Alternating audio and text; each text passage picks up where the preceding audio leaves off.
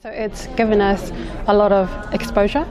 and in terms of exposure, we have now reached a market that we've been trying to hit for a long time, and that's in food,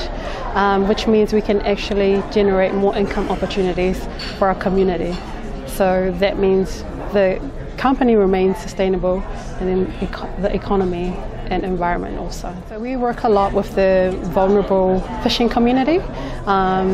where there is not enough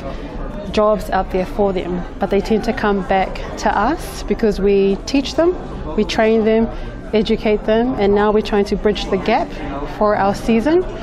When season finishes, we're trying to value add more products to from the seaweed,